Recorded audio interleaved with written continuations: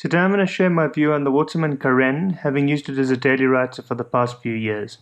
This has been a fantastic pen to use daily, and it has many strong points, as well as one or two weak points which I'll discuss later on in this video. To start off with, I'm going to give you a quick comparison between the Waterman Carène and the Waterman Edison. The Edison was Waterman's flagship pen for many years, and unfortunately it's now been discontinued. All of the technologies employed in the Carène were derived from this pen. If you take a look at the two pens lying side by side, you'll notice that there's quite a big difference in girth between the two pens. The Carène is far more slender, and I've found that this makes it extremely comfortable to carry around in your shirt pocket on a daily basis. It almost completely disappears. Not that the Edison is uncomfortable to carry around, however, you do feel its presence far more.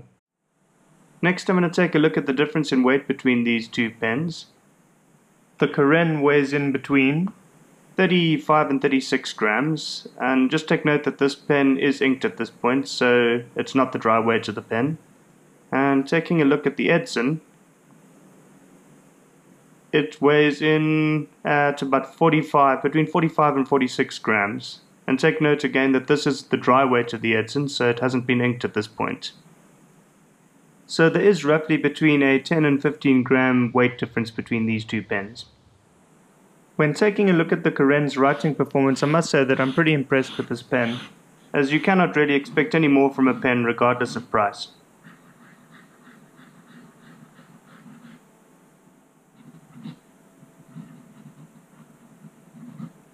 So would I recommend this pen from a performance point of view? Absolutely. Now on to what I would consider to be some of the pen's shortfalls.